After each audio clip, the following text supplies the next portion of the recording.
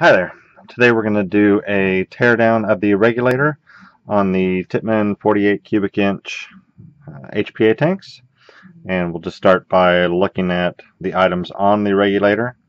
You have two burst discs, a high pressure and a low pressure. The high pressure burst disc protects the tank against overfilling or when pressure builds up because of heat, that will blow.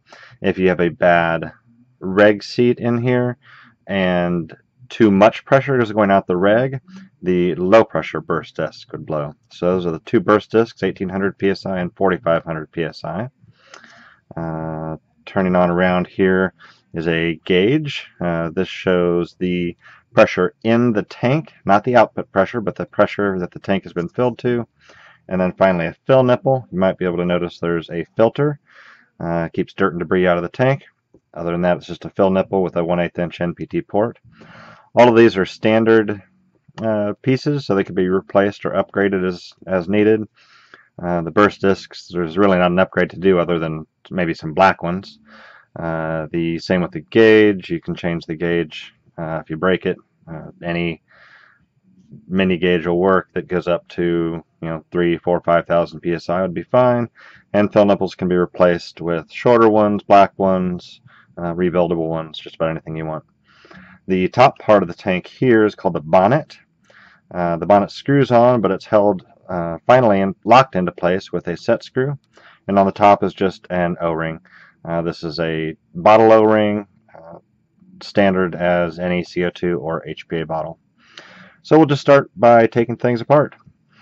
And the burst discs come off with a 3/8 wrench.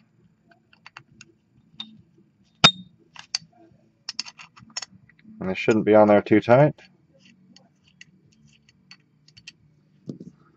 So that is the low pressure burst disc. Now the high pressure burst disc.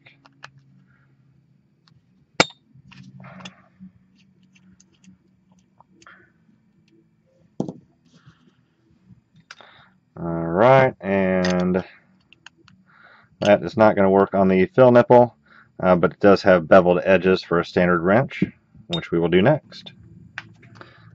Alright, so now we will take off the fill nipple.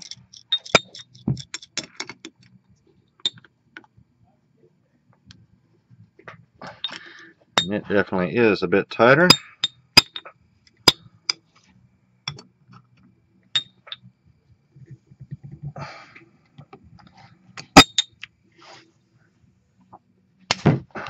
There it goes.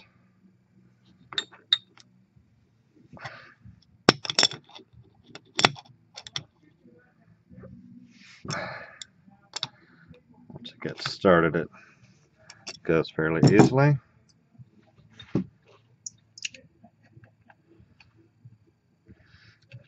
That is typically sealed with a thread tape or thread putty of some sort. The burst discs, if you notice, don't need to be sealed, at least on the threads. It's the face, this brass face, that seals against the inside bottom of that hole there, not the threads themselves. We got our burst discs out, our fill nipple, and gauge. We use our handy gauge wrench. And again, a bit stiff.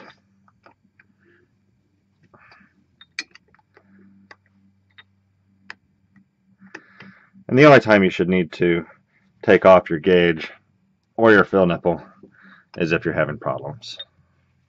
Either something's broken or leaking, not filling. So this would not be part of any regular maintenance you need to do.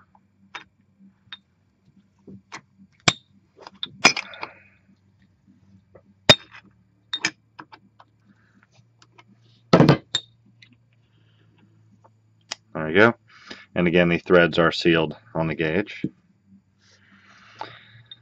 Alright.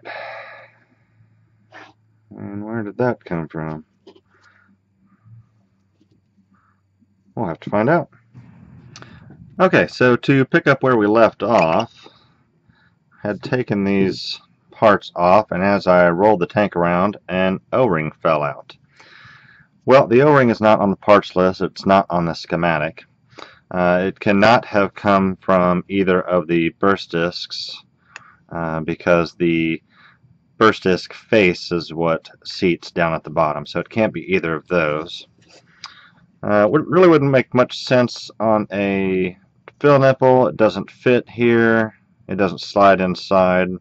Really wouldn't do anything. Bless me. The only thing that would really make sense is this is where the gauge was, and is just a cushion so that you don't mash in the face of this gauge. I don't know if you can tell on the video, but this air port where pressure goes in here to be measured on the gauge actually extends out slightly. There you go. Extends out slightly from the bottom. So if this were to get screwed in all the way, it's possible to mash that. So a O-ring there at the bottom makes sense. That would then set like that while it's in the regulator. Probably not a critical piece since it's not even on the diagram, but there it is. Okay, so we now are going to remove the top O-ring. Again, this is just your basic bottle O-ring. Nothing special. Comes right off. Keep plenty of those on hand.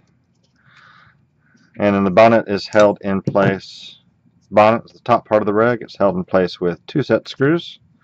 Should be a 5/64, but it's not. So let's try 3/32.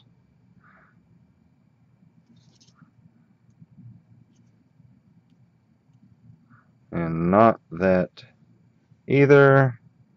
So we will go try a metric wrench.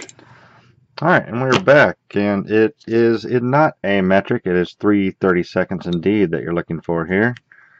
So let's get these set screws off.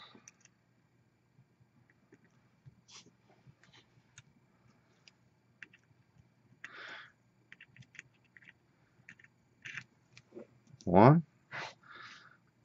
And really, if you were just doing this to get the bonnet off, all you have to do is loosen them a bit, and it comes off. Since we're going to go and take pictures of these later, I'm going to completely remove these. So there are the 2 set screws, 3/32 wrench. The bonnet, even though it has bevels there for a wrench, just unscrews by hand.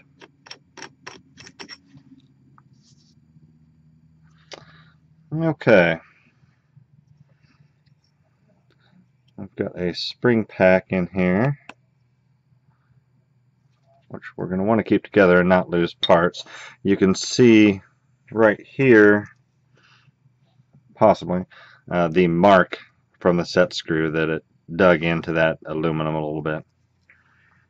So that's all those do, is that just locks that in place to keep it from rotating out when you take it off your tank. Let's see if we can dig out the rest of this spring pack here.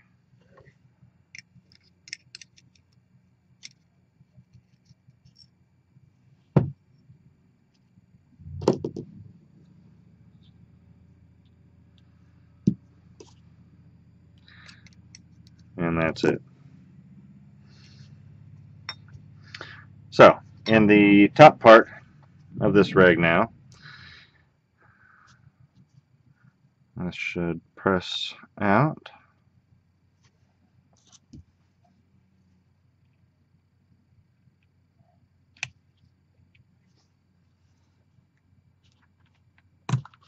There it goes.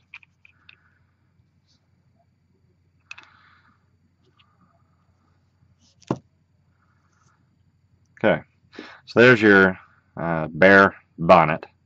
Nothing in there left. You can see that hole goes straight through.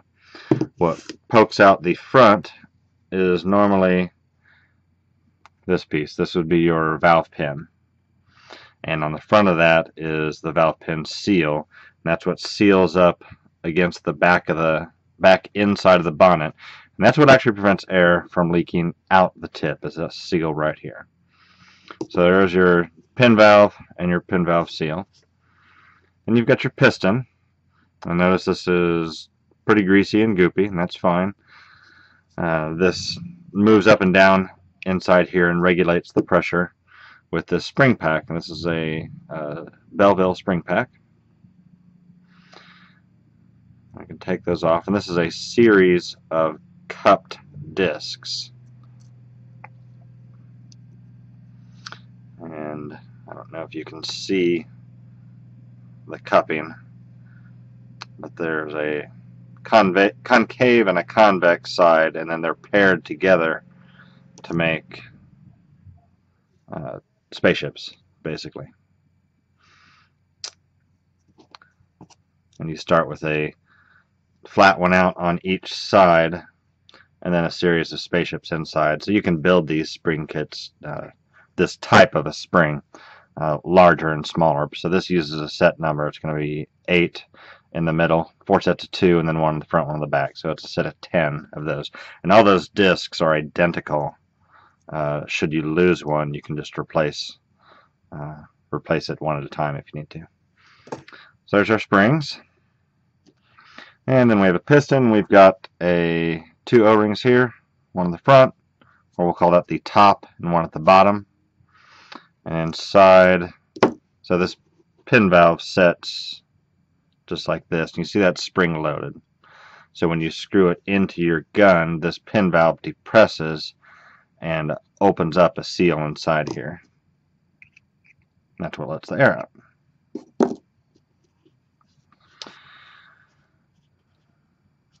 So that's that. Let's pull that spring out. There it is. It's jumpy.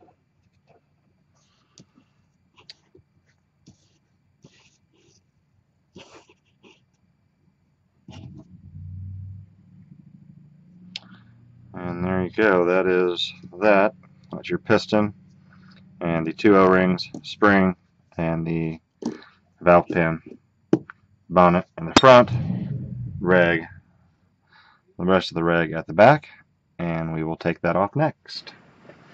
Alright, now we're going to remove the regulator from the tank. Yours will not come off this easily. Regulators are typically Loctited on by the manufacturer. This isn't a necessity when they're reassembled. The seal is actually created by this O-ring here, and the pressure of the tank holds them in place. Pressure in the tank holds them in place. So they don't have to be Loctited on, but like I said, manufacturers typically do Loctite them on.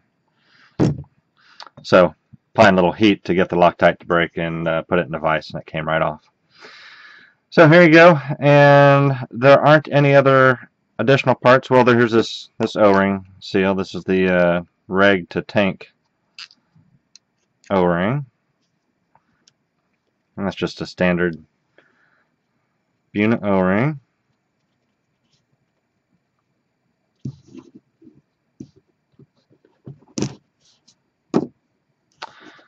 And that's as far as the diagram shows to break this down. There is an additional filter here in the bottom, and it looks like that can come out. So we'll get a tool and take it apart even farther. Alright, so we have an internal clip here. We're going to remove with the correct tool. Comes right out. And that filter should now fall out. And that's it. And now we've got a clear, there it is, clear passage all the way through. So that's the end of that regulator there. And just to go over all the parts names again, if you're looking for something in particular, this is the regulator body, and on the bottom is the regulator body O-ring. The filter and clip are not available separately. This is the piston At the bottom would be the piston neck O-ring. At the top would just be the piston O-ring. You've got the pin valve and the pin valve seat and the pin valve spring. This top part is called the bonnet. The set screws that hold it in place are the bonnet screws. This is your spring pack, and I mentioned earlier that you could get those individually. Those do come as a whole pack, so it's a pack of 10 that you can get if you need any replacements. That's just your tank O-ring. You've got your low and high pressure burst discs, which are a 5,000 psi disc and a 1,800 psi disc, also called a rupture disc. Your 5,000 psi gauge, and then you've got your fill nipple. We didn't take the fill nipple apart, so let's take a last look at that. Let's move all these parts out of the way. So the fill nipple has a piston on the inside,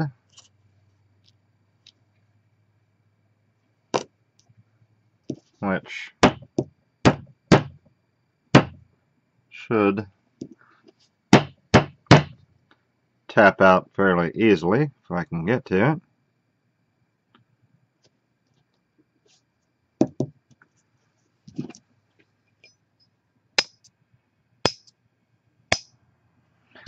Surely.